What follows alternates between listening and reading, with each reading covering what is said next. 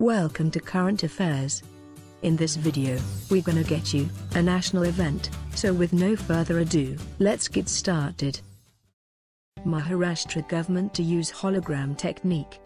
The Maharashtra government made it mandatory for liquor bottles to have a hologram to check sale of spurious liquor.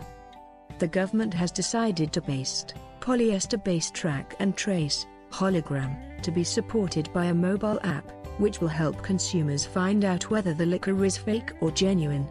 The technique will also help prevent loss of revenue due to cheap liquor being imported into Maharashtra from neighboring states. The government is developing a free-of-cost mobile app, which when brought in contact with the hologram, will immediately generate a green or red mark indicating to the buyer whether the liquor, wine, country-made liquor, Indian-made foreign liquor is fake or genuine. The decision was taken keeping in mind the last year's tragedy at Mulwani where about 100 people died after consuming spurious liquor. For more updates, subscribe to the channel, and don't forget to like and share. Peace.